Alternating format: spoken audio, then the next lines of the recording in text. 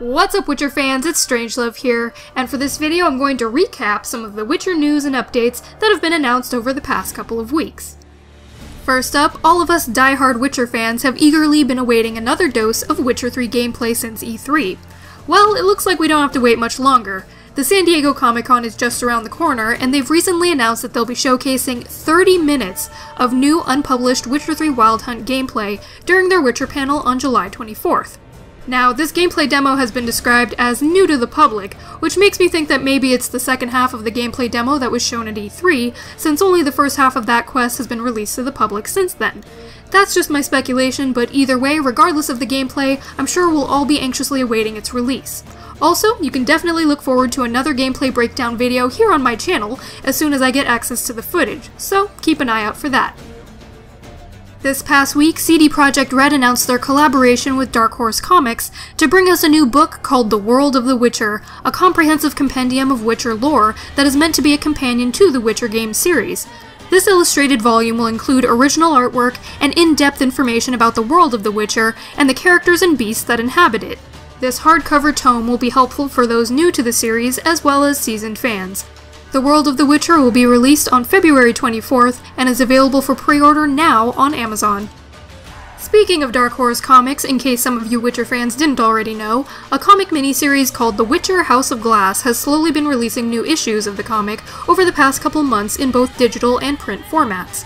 In this comic, readers follow Geralt and several other characters as they navigate an eerie mansion known as the House of Glass, where Geralt encounters horrific creatures and must struggle to maintain his sanity. Now, you can go read each issue separately online, or you can just do what I'm gonna do and wait until September 10th for the trade paperback, which collects the entire miniseries. Either way, this comic seems worth checking out, and you can even see a preview of each issue on the Dark Horse website, which I'll link down below in the description. And since we're on the topic of comics, I figured I should mention that if you pre-order Witcher 3 Wild Hunt on Amazon, it says that it comes with an Amazon-exclusive comic book. Now, when you read the description of the pre-order bonus comic on the Amazon website, it says that it's the House of Glass, but then when you click on the link for the comic, it just shows the cover of a generic comic that says Killing Monsters. So it's hard to tell one way or the other whether it's going to be the House of Glass comic or a completely new, separate, Amazon-exclusive comic, but either way, if you pre-order on Amazon, it looks like you get hooked up with a comic, so that's pretty awesome. Finally, if you're anxious to get your Witcher fix between now and February, it looks like players will have two very different Witcher-inspired options to choose from. First, the Witcher adventure game closed beta is now underway, and those who pre-ordered The Witcher 3 on GOG.com were among the first to be selected as participants. The Witcher adventure game mimics the physical tabletop board game where players take on the roles of familiar characters, including Geralt, Triss, Dandelion, and Yarpen, and must make careful choices on their path to victory. The multiplayer beta is available on PC and Mac and utilizes the upcoming DRM-free GOG Galaxy service. Now, if you haven't pre-ordered The Witcher 3 on GOG.com but still wanted to play the Witcher adventure game, you can sign up to be a part of the beta using the link down below in the description.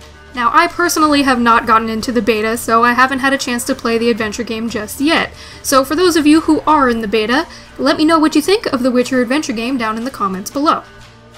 Now, if you've ever wished for a MOBA that would feature some of your favorite Witcher characters, it looks like you're in luck. CD Projekt Red recently announced The Witcher Battle Arena, which will be bringing characters from the Witcher world to your mobile devices, of course in the form of a MOBA. Now, a lot of people have voiced their concerns about this new game, saying that the Witcher developers are merely trying to cash in on the current MOBA craze. I personally think it sounds like an interesting idea, and that the developers should feel free to experiment with other genres, because who knows, maybe it'll end up being really fun.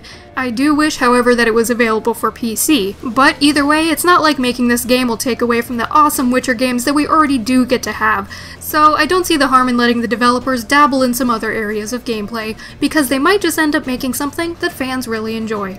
The Witcher Battle Arena is set to be released later this year, so let me know if you guys will have your mobile devices ready down in the comments below. Alright everyone, that wraps up all of the recent Witcher news and updates that I wanted to inform you guys about. And if you guys find any Witcher news you'd like me to cover, let me know in the comments below. My next Witcher video is most likely going to be the breakdown of that new gameplay from Comic-Con, so make sure you subscribe so you can stay up to date on all of my Witcher content. Thanks so much for watching, stay strange my loves, and until next time, this is StrangeLuv, signing out.